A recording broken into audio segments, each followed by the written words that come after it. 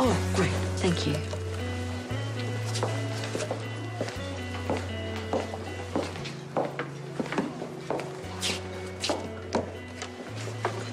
Susan Company is the last thing I need right now. You ignored my advice, didn't you? What, like you just ignored what I just said? Well, you wouldn't be sitting here moping by yourself if you listened. I don't mope. You would be with your family, fixing things with your kids. So what happened? Nothing, all right? I'm working on something positive with Amy. It'll be fine. Mm-hmm. And Leo? Not so much. Let me guess. You devised some elaborate, spiteful vengeance that won't make you feel any better. And in the end, it'll just drive a deeper wedge between you and your son. Paul, you can't keep doing this to people you care about and expect a different result. Definition of madness, eh? Definition of stupidity.